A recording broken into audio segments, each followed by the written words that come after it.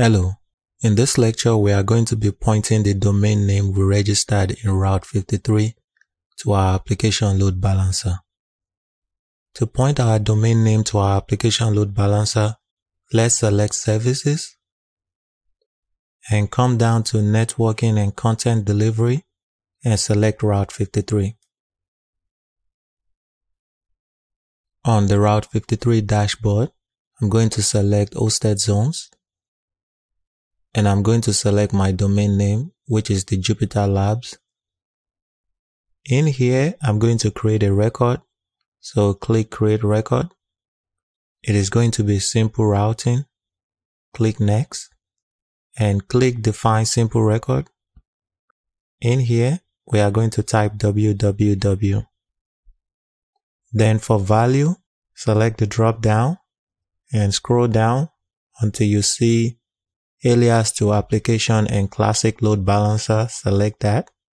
For the region, my application load balancer is in the US East 1. So I'm going to scroll down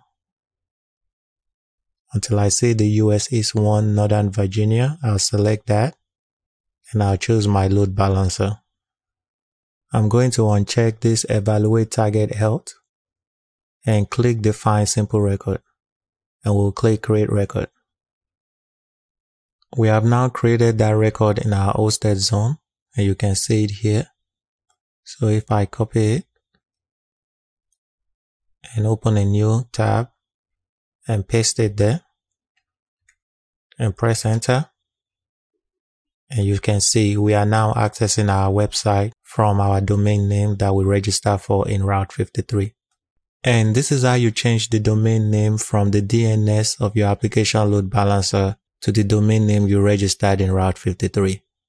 The next thing we need to do is we need to secure our site. Up here, you can see it is saying our site is not secure. And when we click this, it is saying your connection to this site is not secure. So in the next lecture, we are going to be registering for the certificate from AWS Certificate Manager to secure our site.